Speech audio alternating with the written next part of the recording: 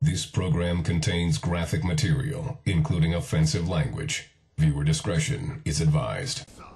So, if you've been playing Halo 4, you may have noticed that this game seems to lack a little bit of a lone wolfing. This game does not have a lone wolf playlist, and there's none of the the staples that Halo 3 had for lone wolf, like lone wolf oddball, Slayer. I mean, I have fond memories of Slayer on Guardian, and just ridiculous, crazy oddball games. So, for anybody out there who's looking for a little bit of lone wolf, I seem to have found something that will suffice. This regicide shit. I don't know how to play this at all, but I hopped in a few games and I won a few, and I figured I'd throw some up. This game is fun as shit. I really don't know exactly how you're supposed to play it, except you murder people and then I guess you kill the king, or somebody kills the king and you become the king, and then you just keep scoring points as the king, and if you score points as the king you get bonuses and whatever, and that's it, and then you win. And it's a lone wolf game type. You play it by yourself. You don't have to get a team, because sometimes you just can't rely on these nimrods in this game. You gotta rely on yourself and punch people in the face.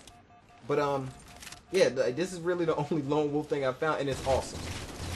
So I don't really know all the finer points of it yet, but I'll figure it out, and I'll put up some more information on it. Oh, and by the way, happy Thanksgiving for those of you who celebrate that, who live in the United States and aren't a part of some weird, freaked out religion. I'm not a part of any religion, and I still do Thanksgiving because bitch is free food. That's why. So happy Thanksgiving to everybody, and motherfucking oh, happy Black Friday to all you crazy people who are about to be waiting outside to do that stupid shit. I don't wait for sales. I mean, I'm not the type of person to turn my nose up to a sale or nothing. I mean, I'll jump on the sale if it's popping, but I'm not about to wait outside for 6 to 10 hours in a line to buy some bullshit. I got a job, so I pretty much buy shit when the fuck I want it. But the world seems to be filled with idiots who will do that shit. At the drop of a dime, they will do that. Like, I drove past Target today, and I'm talking like 1800. It was like 1800. There are people sitting outside on the ground in a line waiting for the dumbass sale to start. Like, are you serious?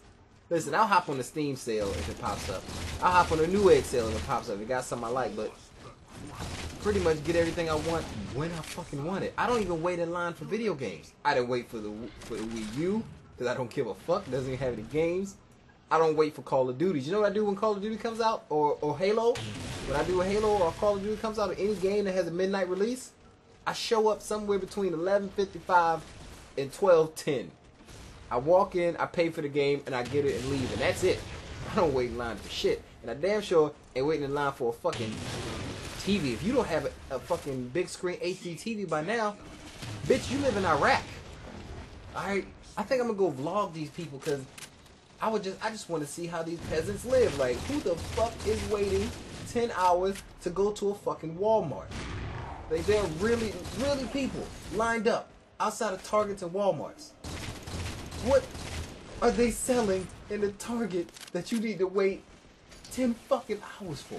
But whatever, I'm gonna go out there and see this shit, because I know these people are idiots, and I just want to watch. But in the meantime, happy Thanksgiving, play some motherfucking regicide, and happy Black Friday. I'm only buying shit online. I'm not fucking going anywhere near a store. And with that said, as always, somebody's commentary, give a thumbs up, and if you don't, give it a thumbs down. I catch you motherfuckers later, and I still get a